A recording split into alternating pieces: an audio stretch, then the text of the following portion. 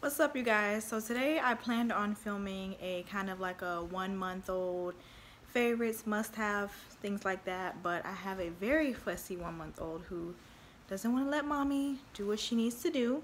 So instead I'm just gonna do it kind of vlogger style and show you some of the things that I didn't really think were a big deal but make honestly all the difference when you have a baby. Ooh, this light, let's back away, back away, back away.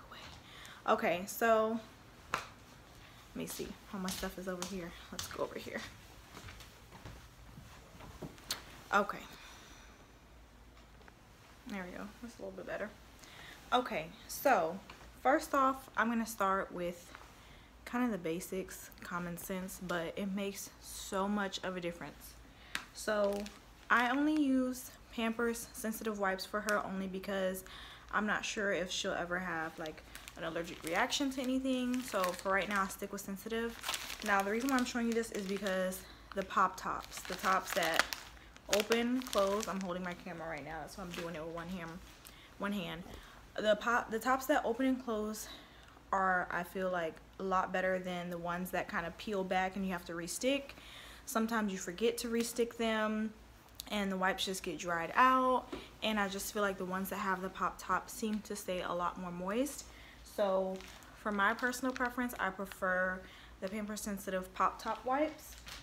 Now another thing that's kind of common sense, everybody gets them, everybody buys them, are receiving blankets, which these ones are just from Target, the Cloud Island brand, and swaddle blankets just have a pink and gold foil.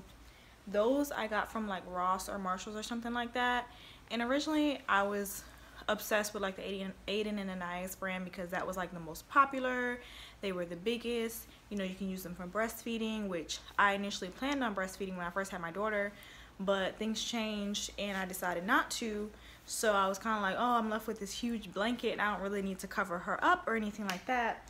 So it's okay to buy different brands, you know, that aren't the most popular, because those ones I actually use those a lot more than the Aiden and Anaya's ones that I got, which are way more expensive, and those ones are still pretty soft. They're not as soft, but she's comfortable with them. So another thing, which I didn't really think that she was gonna need these much until she got older, is bibs. She was born June 7th, so she's a month and a few weeks right now, and she spits up a lot after her bottles. She doesn't have like acid reflux or anything like that, but just like a normal amount. And she was just like going through outfits because she was always spitting up. So the thing about these ones are Carter's brand, and I prefer how they undo on the side. I'm telling you, as a mom, it's the little things that count. I like that they undo on the side because when she's sleeping, when she falls asleep, especially at night, I prefer to take her bib off so when she's wailing her hands at night, she doesn't get the bib in her face. So I like to unlatch it on the side and just pull it around her neck. Some bibs, they button in the back and then it's, you know, disturbing the baby. But regardless, I put both of them on her, but I really like how these ones unsnap on the side. And these ones, they kind of make that noise. They have like a material on the inside that's like a waterproof liner. So I really like these because they don't kind of go through the bib and get on her clothes, unlike other bibs. So another thing is I found these at Target. Let me see. Just Munchkin brand, and what they are just reusable, pretty much like changing pads. On the back side, it's kind of like a waterproof material, and on the front side, it's just like a terry cloth, and they're fairly long. What I usually do is I lay that on top of her changing mat, because the changing mat that we have is not wipeable.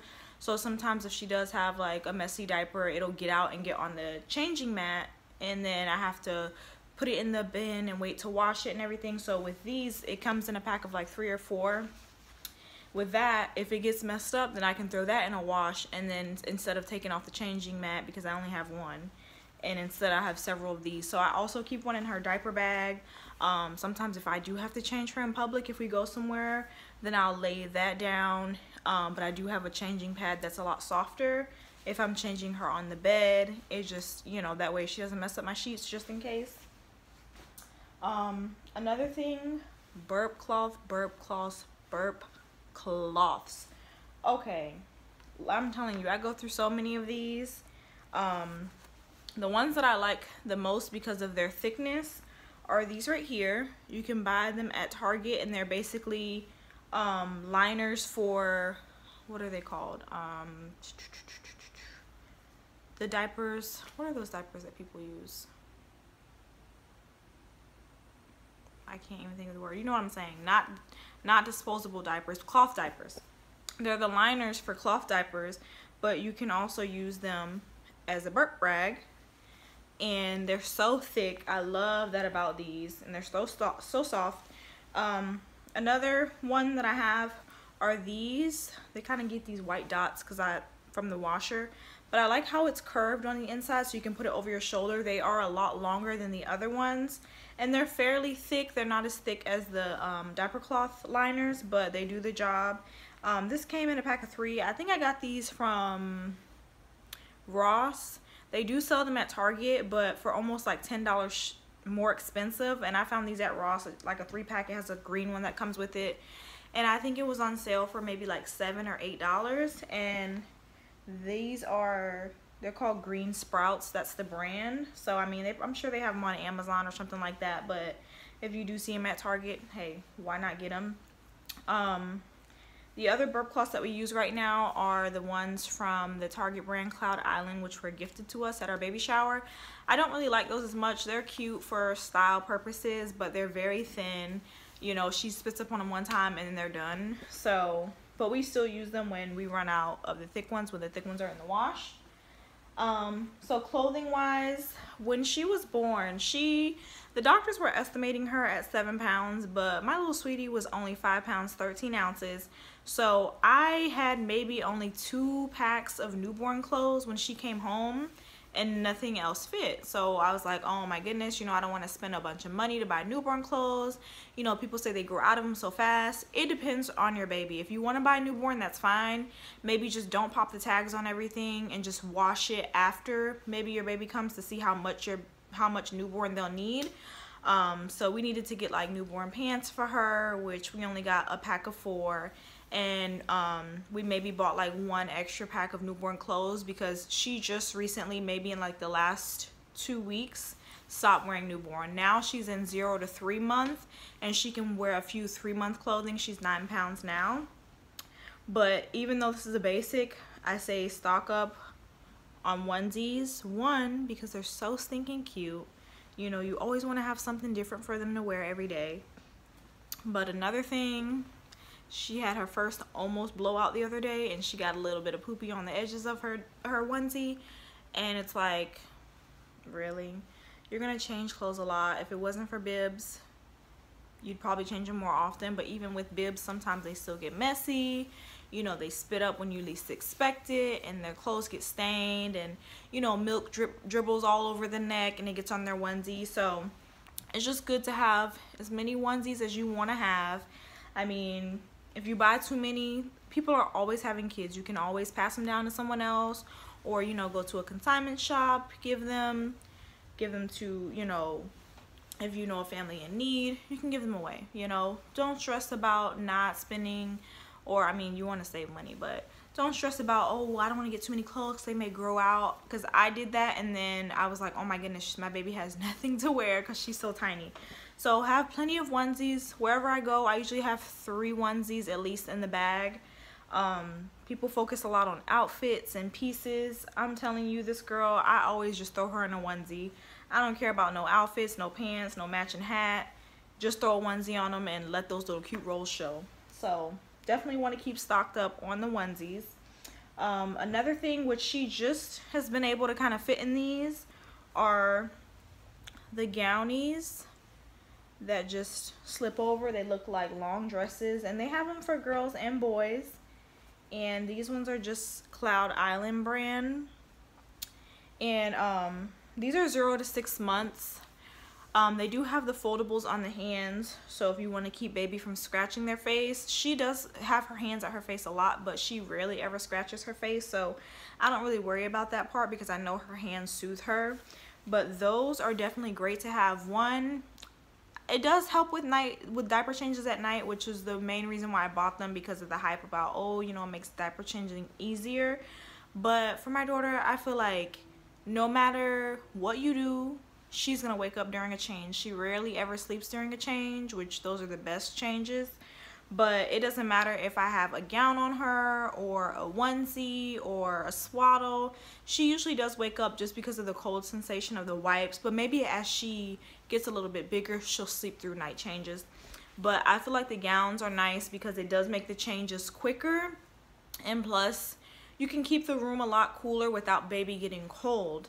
Right now, she does sleep in her rock and play right next to my side of the bed, and I keep a blanket under her just if she like spits up, it kind of gets on the blanket, or if she has a blowout, it won't ruin her rock and play, even though it is washable.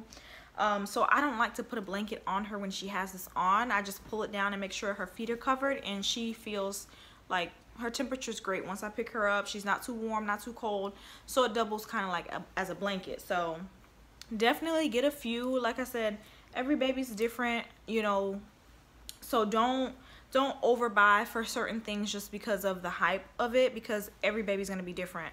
I spent like 30 bucks on this Love to Dream swaddle. It's like a zip up. Let me see, let me grab it. And you know, I was like one of those moms like, oh, I'm gonna swaddle my baby, and you know, she's not gonna be around here kicking and blah blah blah, whatever. This is it, and I got this from Target. Let me see, and you can get it on Amazon, which they have so many cute patterns, but I just got the gray and white one, and it just looks like this, and it zips up at the top and the bottom, and it's just like a sleep sack. She slept in that one night, and I could barely get her to sleep in it then. She slept in it one night, and she just doesn't like, even though her hands are near her face, she doesn't like to be confined. So she did sleep in it one night, and I think it's just because she was super sleepy for the most part. And I plan on giving that thing away because she did not like it as much as I was hoping for. So that's the thing. Don't buy so much stuff because of the hype, because you don't know what your baby's gonna like. Another thing I do have, which everybody knows about, is the Wubba Nub, which is soothing her right now, so I'm not gonna touch it. Originally I was against passy, no passy, no binky, no bobo, but now it's like she likes it. She's still learning to keep it in her mouth, so that's the frustrating thing, because sometimes she'll have a bottle, she may wake up a little bit and she just wants it to soothe herself, but then she drops it a lot, so she's still learning how to keep it in and everything like that. But I mean, when she's not crying for it, we don't give it to her, but it's not like a necessity. I mean, she does like to have it throughout the day, but I'm like, you know what, she's a baby, I'll give it to her for now, but hopefully we can wean her off of it sooner rather than later. But hey, it's better than her sucking her thumbs, because you can't get rid of the thumb, but you can get rid of a passy. So another thing that I have, and there's just one more thing after this, is I have this Baby Ganix alcohol-free hand sanitizer. It's a foam hand sanitizer. I have that in both my diaper bags. Well, I have 2 diaper bags, and sometimes I put it just like in the drawer next to her crib, so I can wash my hands and things like that, clean them off when I change her at night.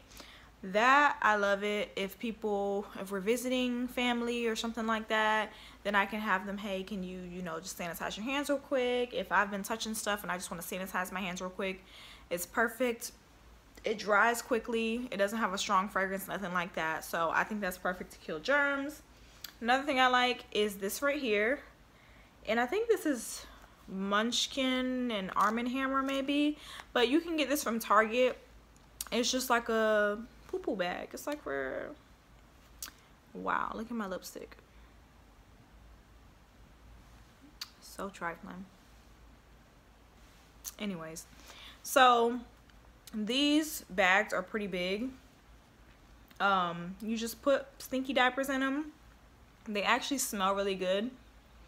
It smells like lavender. And they sell those like in green, excuse me, and like blue as well. They all have the same scent, and I just attach it on the inside of her diaper bag. If we're out and, you know, if I'm at the doctor's or something, I need to throw a diaper away, nobody wants the diaper to be smelling up the house or the office all day, so we always put it in one of those bags. It works well for dirty clothes as well. If she messed up an outfit and we're at a family member's house or something like that, then I'll just go ahead and put it in the baggie until we get home, and I can put it in her dirty clothes bin.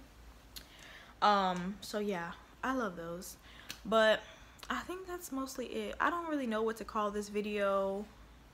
I say newborn necessities, I don't know, must-haves, whatever you want to call it. But I mean, I'd say necessities, because everybody's gonna have their things that they love, that they don't love. But one more thing is, which I'm not gonna show you, it's on our dresser right now though, is a bottle warmer.